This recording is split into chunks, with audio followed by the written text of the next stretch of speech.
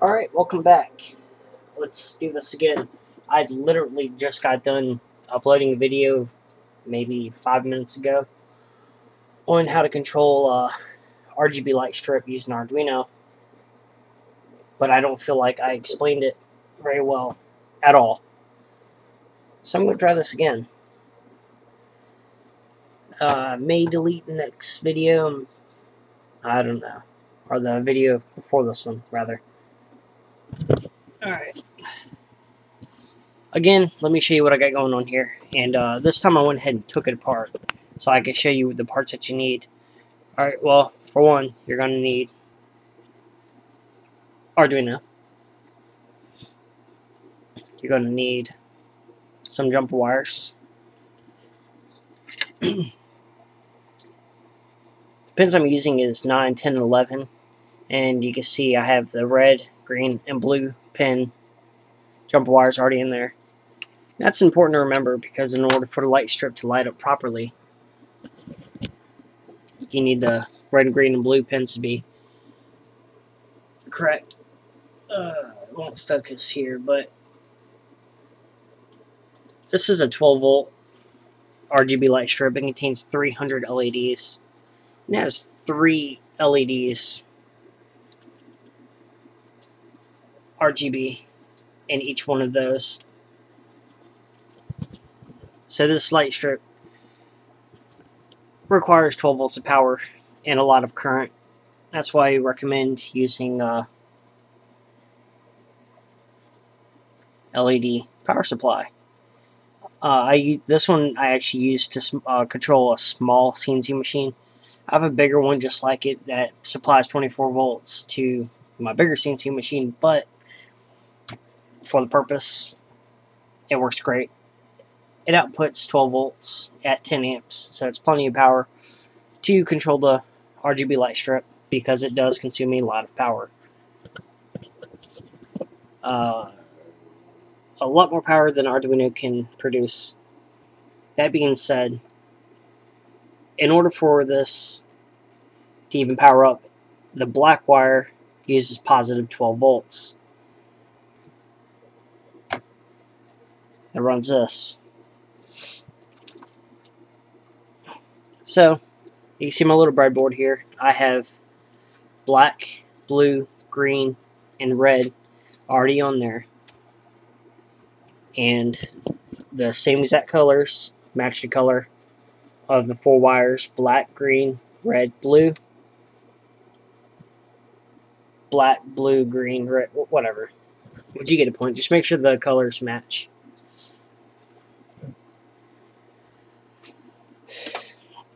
Alright. So, that's the ground wire coming from the power supply. Oh no, earthquake. I'm a tard. Alright. Power and ground coming from the power supply. Very simple.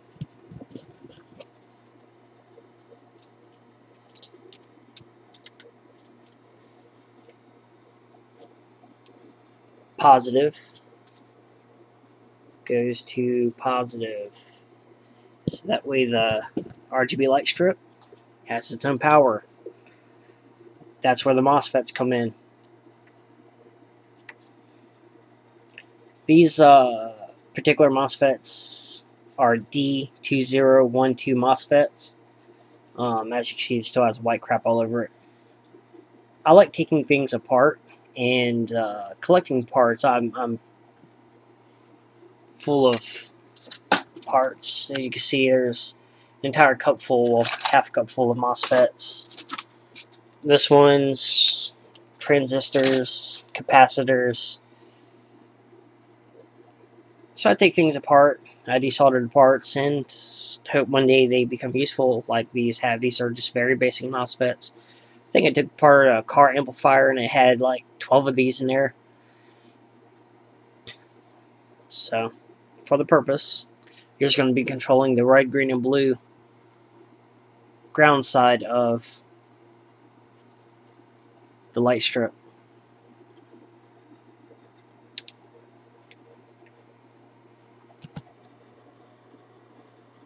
I'm going to show you how this works. The middle pin goes to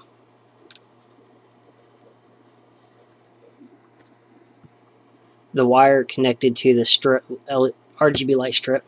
That's the middle pin. I believe that's the gate on this one. Just like that. The middle pin of the MOSFET is where the wires connect to. You're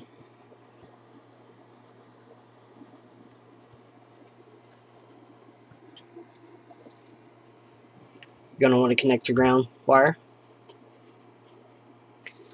to pin 3 of the MOSFET. And that just simply goes to ground.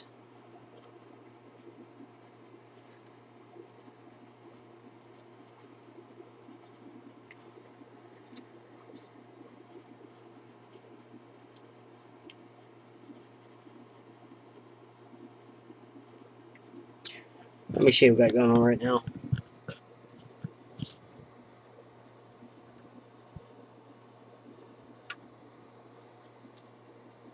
Middle pin of the MOSFET goes to the light strip. The pin, the ground pin, goes to ground. And the first pin is what the Arduino is actually going to connect to.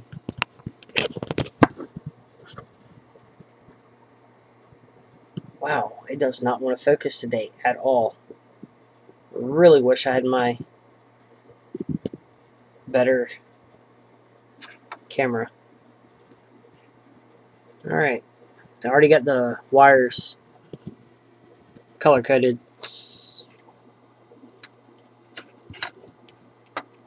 Bam.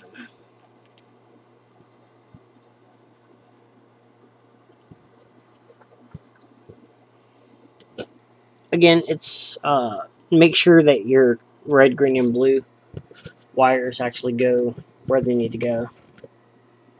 If not, your light strip won't work properly. And don't forget to make sure all the grounds are connected together.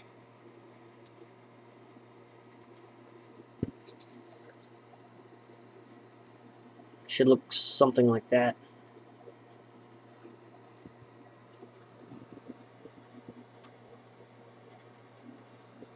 Cool. It's powered on. Let's see if it works. I'm just using this as the 5-volt power supply from the computer. You can use a battery pack just like this if you want, but computer supplies 5 volts, so why not? It's powered on.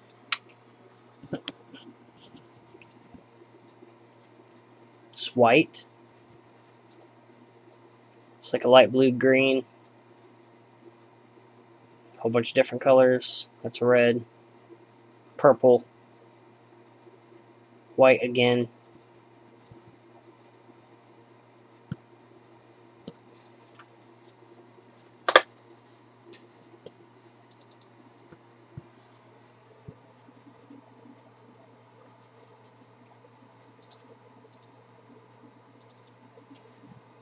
Let me explain the code real quick. Alright. Indigent. Red, green, and blue.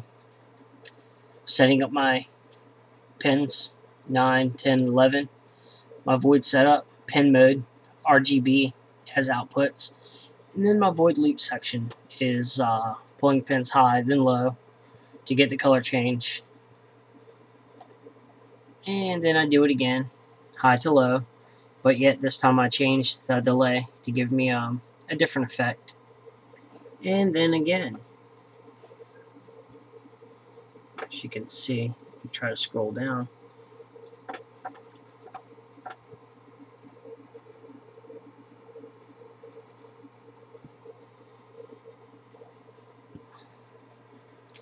And you can see my delay times. I don't know if you can see that.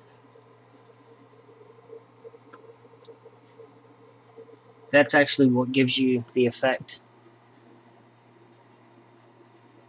And you see the light staying on longer. That's because I have it set for just over 2 seconds.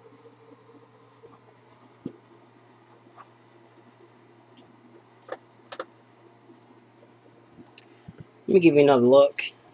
Pins 9, 10, 11 go to the first pin of the MOSFET. The middle pin of the MOSFET goes to the RGB light strip. The third pin goes to ground. And then you've got the separate positive 12 volts coming from the power supply. Goes straight to the black wire to give 12 volts that's needed for the light strip. I hope I explained it a little bit better, more in depth. If you have any questions, feel free to ask. Have any comments on how I could do it better, as always, leave them. Thanks for watching.